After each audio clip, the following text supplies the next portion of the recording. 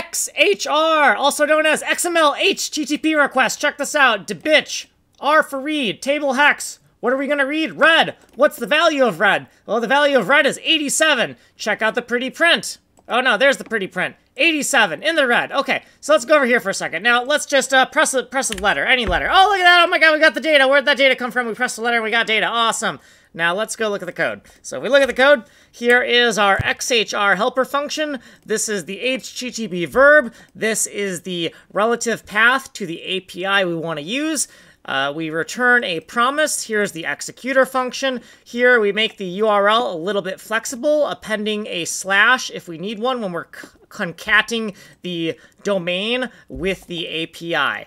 Down here is the XHR logic. Once we get to ready state 4, that means we're done talking to the server, and we can respond with the response text, which is the JSON, using the acceptor function of the executor. So now let's go to the second delta. Here is where we press any key down. Any key goes down, we make this request. It's going to be a GET request to that URL you saw me use earlier, and we are logging out the information which you saw.